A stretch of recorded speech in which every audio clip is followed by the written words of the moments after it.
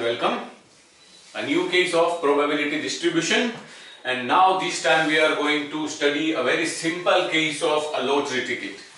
Now this time we are going to study the point or topic purchaser's point of view. In case of insurance company case, we studied the case seller's point of view or insurance company's point of view. Now we are going to study the case purchaser point of view.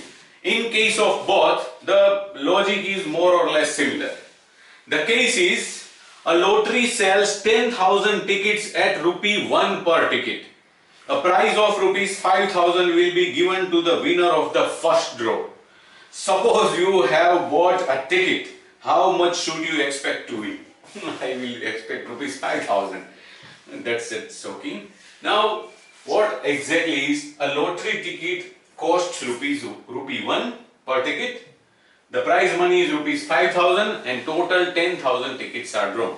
That means out of 10,000 only one ticket will be eligible to get the prize money of rupees 5,000. That means on remaining 9,999 nothing will be given. Now purchaser's point of view, the purchaser has two mutually exclusive possibilities. One is winning and another is no winning. So the purchaser wins, then what will happen? 4,999 will be the gain, because 5,000 is prize money but 1 is cost of one ticket. So ultimately after giving rupee 1, he will receive a prize money of rupees 5,000. So his net gain will be 4,999. What is the probability of this kind of event?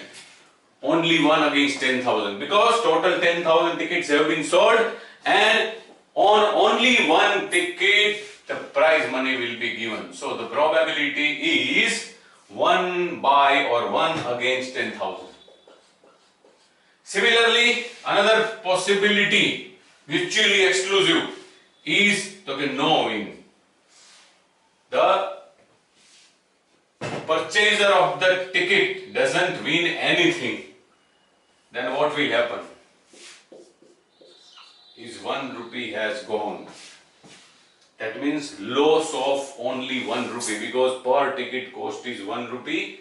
And what is the possibility? Out of 10,000 tickets on 9,999, this is going to happen. So ultimately 4,999 into 1 by 10,000, so it comes to 0.4999 positive. But in this case x into p of x is minus 0.9999. So ultimately the expectation is minus 0.5. That means the expected gain of the purchaser of the ticket is minus 0.5.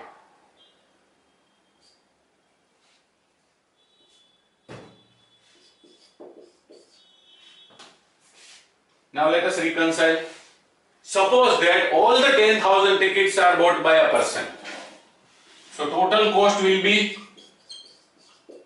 rupee 1 into 10,000 tickets, so it will be rupees 10,000.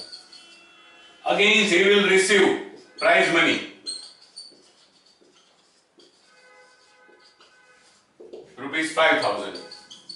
So at the cost of 10,000 rupees he bought 10,000 tickets, but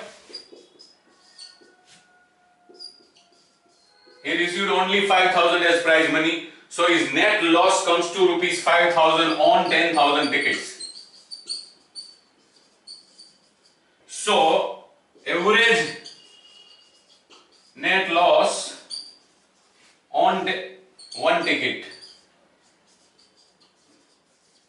will be 5,000 rupees divided by 10,000 tickets.